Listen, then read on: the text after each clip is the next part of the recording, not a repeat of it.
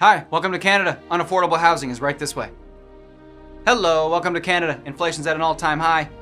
Yeah, shawarma plates are like 20 bucks. Yeah, I know, yeah. Hello, welcome to Canada. Average cost of a 2-bedroom apartment is $2,700. Nothing's available. Good luck. Yeah, keep going. Hello, welcome to Canada. Our news is censored now. No one really understands fully what that means. It all happened really quick. Yeah. Hi, welcome to Canada. Oh, refugee? Yeah. Here's your blanket and Walmart gift card. Thanks. Have a good one. Yeah. Hello, welcome to Canada. Oh, you're Canadian. Welcome back. Things feel different now. You'll see.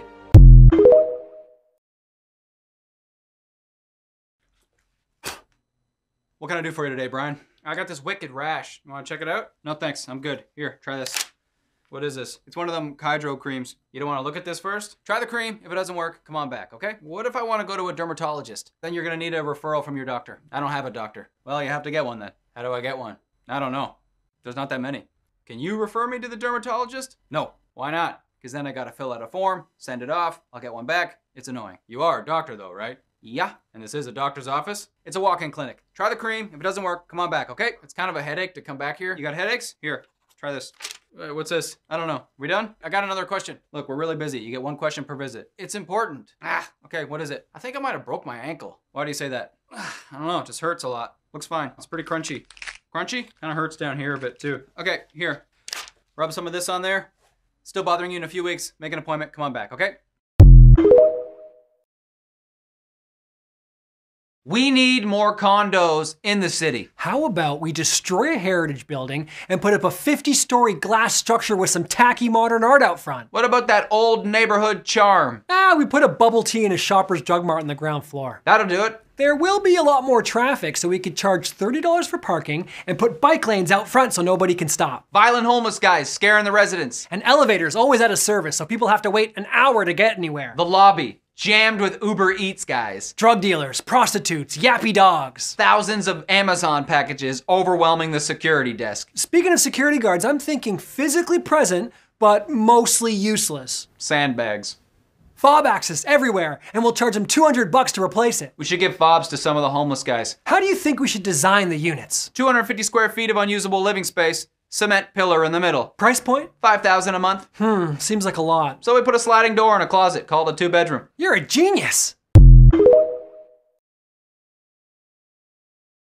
We need to expand the TTC. How about we use an enormous amount of taxpayers' dollars on never-ending construction projects? I'm thinking entire city blocks closed off for years. While construction companies skim off the top. And small businesses are decimated. Perfect. We should double down on what the people already love about the TTC. Non-stop transit delays every time you gotta go somewhere. Shuttle buses filled with sticky BO. Crackheads smoking actual crack. Aggressive homeless guys wandering up and down the trains. People love the element of fear and danger when riding public transit. I know I do. Should we still have overpaid fare collectors doing nothing at all? You mean like sleeping, not giving change, or reporting violent crimes? Those are the ones. Oh, you know what we really need? What's that? More elevated streetcar tracks that block the flow of traffic. Can we make the benches in the streetcar like weird and pointed at each other so you gotta awkwardly look at some guy the whole time? Of course. What do we do when people start complaining about all this stuff? Tell them we're underfunded. You're a genius.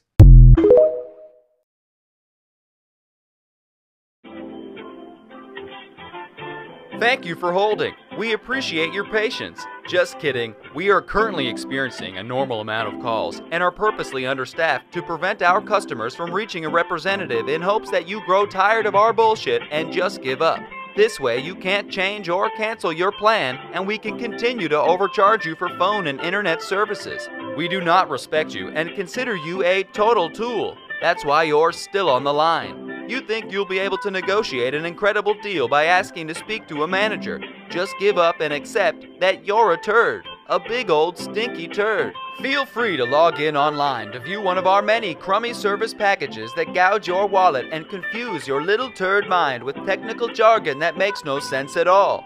You and your business are completely meaningless to us because you're a turd. You're so damn stupid and you're such a turd. Yo, shorty, let me get a crooner, a chocolate Danish, and Hey, yo, fam, hurry up. Yo, chill, fam. Who you telling to chill, fam? Yo, you want some? Yo, I'll box you right here, dog. Get back, fam. Wanna bring that on me, eh? Help me! Help me, fam! $6. Oh, I'm bleeding. Mans came out victorious still. Let me get a mochaccino and a fruit explosion muffin, eh? Anything else? You still got them Justin Bieber donuts? Tim Gibbs?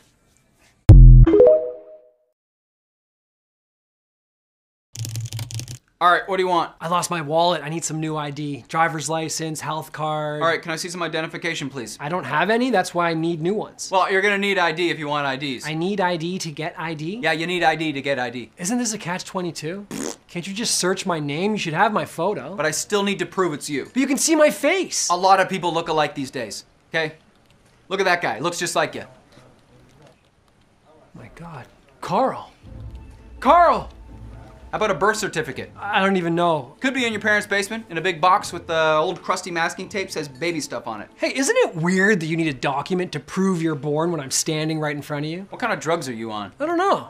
All right, fill out these forms, bring them back here, and we'll get you some new IDs in 3 to 78 months. 78 months? That's how long it takes the government to do stuff.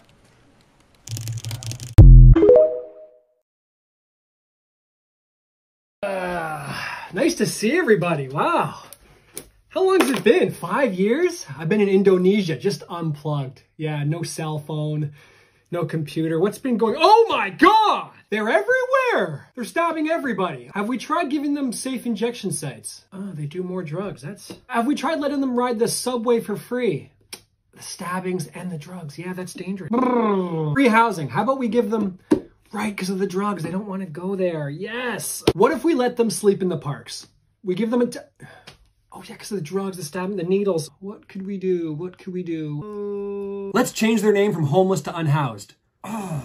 We can't actually remove them from the streets because that would be rude. We have to allow them to be mentally insane, stabbing people. That's part of their human rights. How about we let them roam around, yelling at people, being aggressive? I mean, the problem should fix itself eventually, I think.